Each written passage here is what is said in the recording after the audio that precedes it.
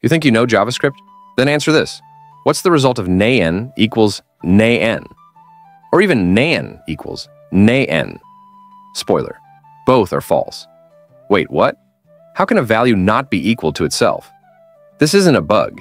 It's IEE-754 logic. Nan literally stands for not a number, and by definition, it's not equal to anything, not even itself. So, how do you actually check if a value is nan? Nan equals nan is false, because nan is the only JavaScript value that is not equal to itself. This follows the IEE floating point standard, which defines that nan is not equal to nan.